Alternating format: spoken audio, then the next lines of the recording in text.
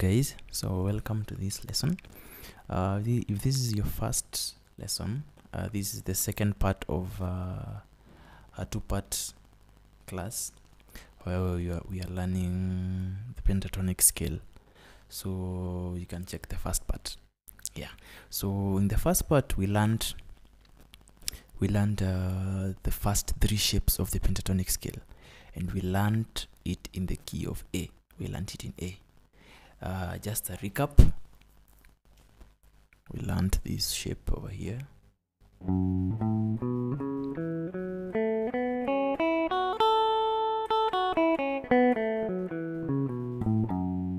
then the next one, starting from here. Sorry.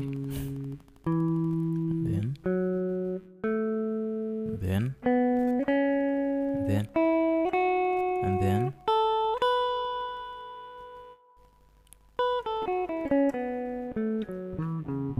that was our second position.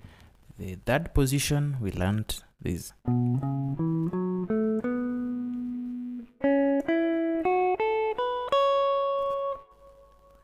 Okay.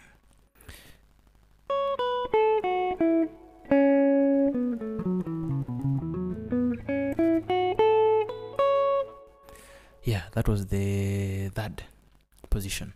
So after this third position, we're going to learn the fourth one, and then the fifth. So in this lesson we'll learn only two.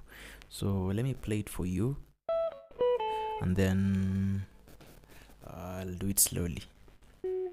So from the top it will go like this. It will look like this.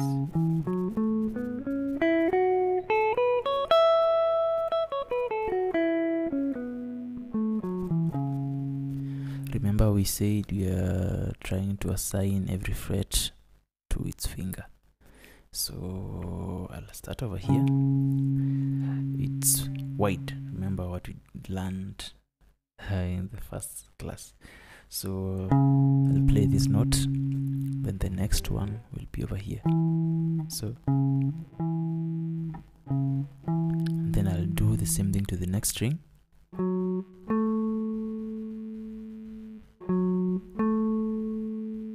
And then it will narrow. So it's wide over here, and then it narrows, and then narrow again. And then the next one will be narrow, but we'll move it like this. After this, we'll play this.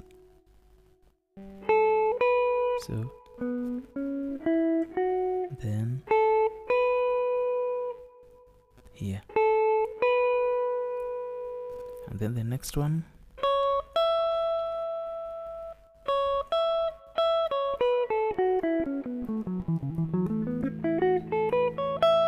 Let me do it slowly.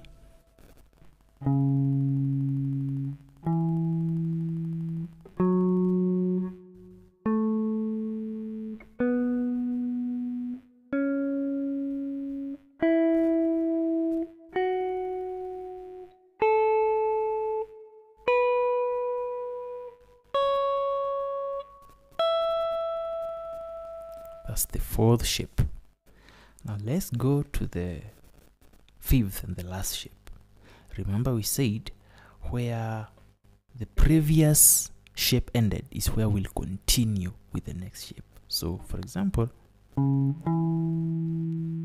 the one we have learned just now ended over here. So the next one will begin from here. So like that. So let me do this. So it will be narrow for the first two strings, like that, and then the next one it will widen, so it will look like this. So after, and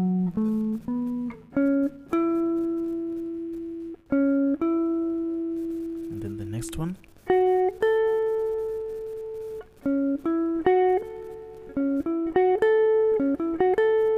the same way, the same shape, like that, and then it will narrow again for the last two strings.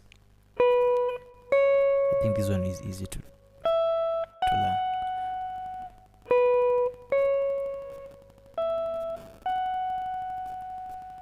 So then it widens, then it narrows, then play it from the bottom again.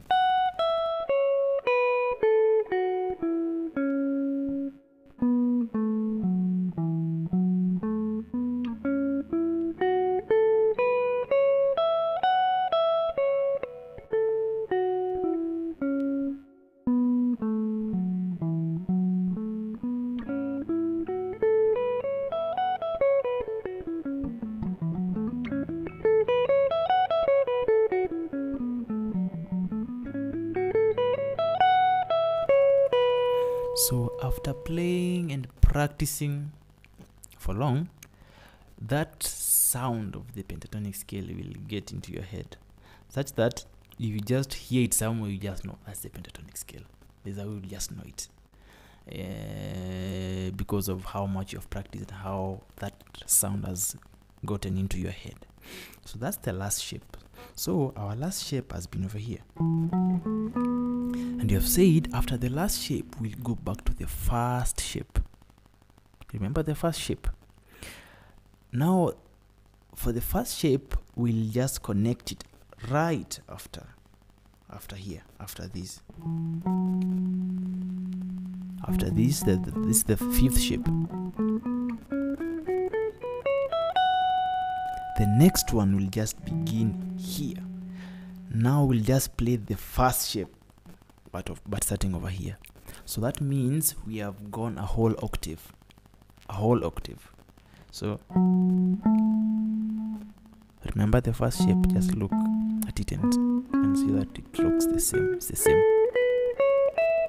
just that the position is different. We played it over here,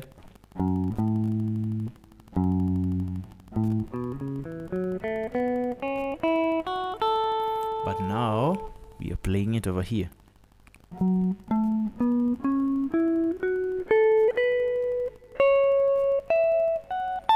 And after here, we'll just play the next shape, the second one, and then the third until we are out of frets. So I know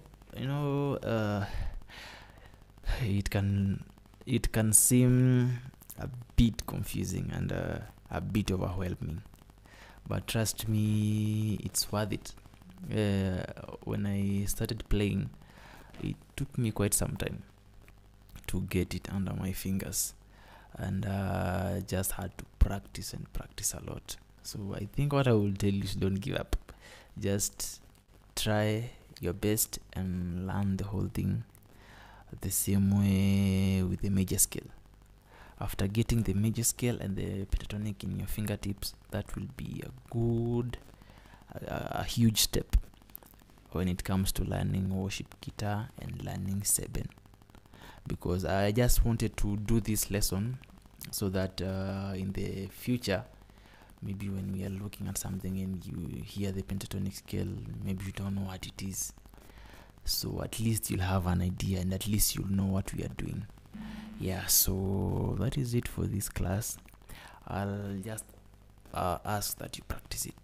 Just practice it. Just play the scale from the top to the bottom, and then go to the next shape.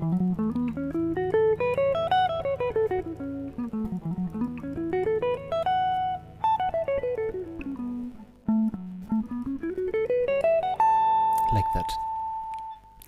And I know you'll have made a huge step. So thank you, and keep practicing. We have learned several things already in the seben guitar series and the worship series.